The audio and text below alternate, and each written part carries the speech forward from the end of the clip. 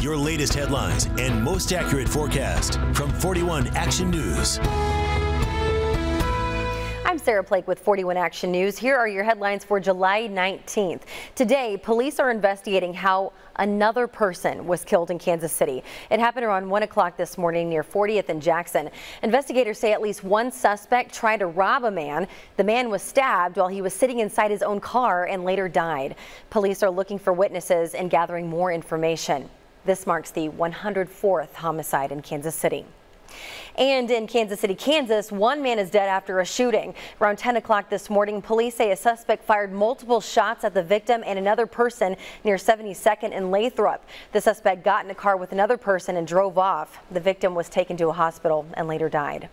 And we're following each of these violent crimes as they happen to help you stay up to date with what's happening in your area. You can find the latest information on our homicide tracker. Find it on KSHB.com or download it on our free mobile app.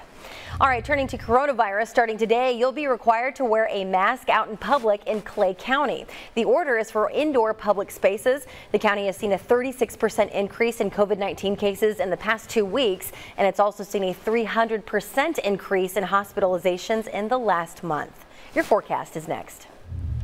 I'm meteorologist Gerard Jabali. Luckily, the heat is giving us a break, and we're going to see our next chance for some rainfall as we move through later on this evening and tonight. Our frontal boundary is kind of stalling out, and that's good. It'll keep the chances of rain up, and with that, we'll see thunderstorms and some showers really developing through tonight in through Monday. So good rain chances moving through Monday and into Tuesday. This will keep our temperatures down as well into the 80s. So don't expect a whole lot of heat, but plenty of cloud cover and maybe a little bit of rainfall. Temperatures will stay fairly mild as we head into next week.